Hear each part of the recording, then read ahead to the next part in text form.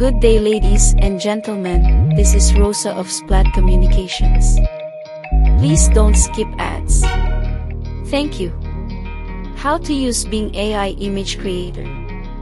The use of artificial intelligence worldwide has evolved and is gaining traction today. It is being made available to everyone on the internet in free websites and downloadable mobile apps. Yes, everyone, we mean everyone.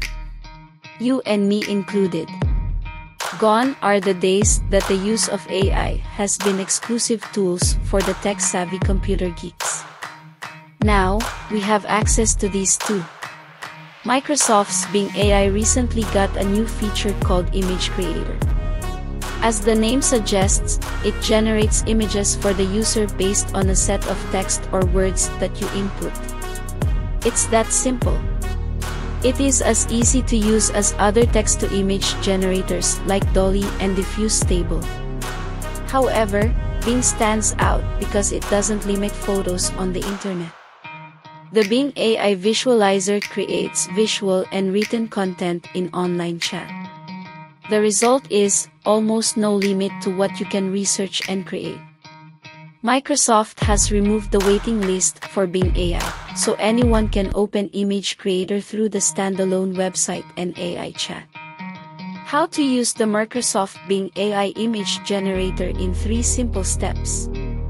1. Typing bing.com/create. 2. Sign into your Microsoft account by clicking on your profile icon. Create a new account if you don't already have one. 3. Type your text in detail or prompt in the text bar and click the Create button. Just wait a few seconds and voila! Your custom AI-generated image will appear on your screen. In this image, we type in the Create bar. A female white cat holding a machine gun wearing a camouflage in the forest. And these are the results Bing AI came up with. Alternatively, you can press the Surprise Me button to get a randomly generated reminder in the text bar and click the Generate button. Wait for Bing AI Image Creator to create your image. You can click the Boost button instead of Build for faster results, but you have a limited number of uses. As we mentioned, you'll get 4 slightly different interpretations of your prompts.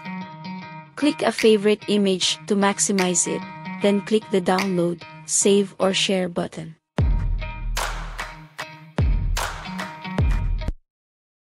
You can access the image generator in the Bing AI chat.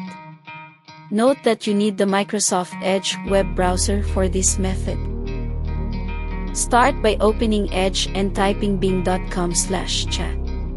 You can also open chat from the top navigation bar of the Bing homepage.